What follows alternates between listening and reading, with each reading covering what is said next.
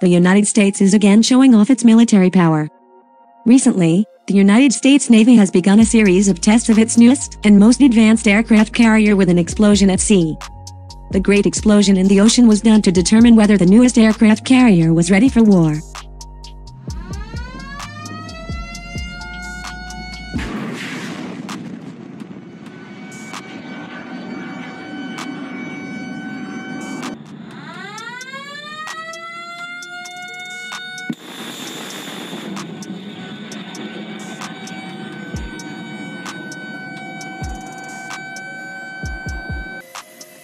The brown water Navy's strength generally consists of patrol boats with defensive weaponry such as cannons for basic tasks such as coastal operations and protection of economic activities in the waters.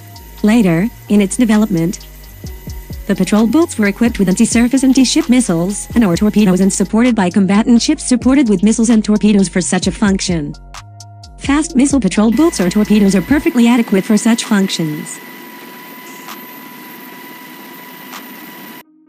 Its power has reached the oceans and waters between continents. To describe its strength can refer to the United States Navy. With such power, they can project the presence of their warships to all corners of the world.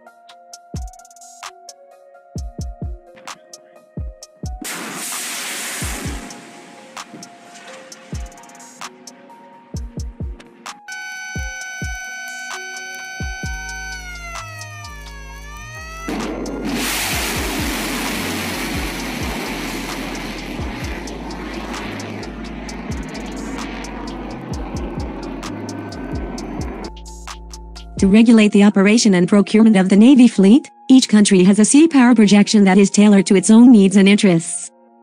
However, in general there are three types of sea power projections that are known by many maritime countries, namely the Green Water Navy, Brown Water Navy, and Blue Water Navy. This division was first popularized by the United States Navy, which currently has mastered all three types of power.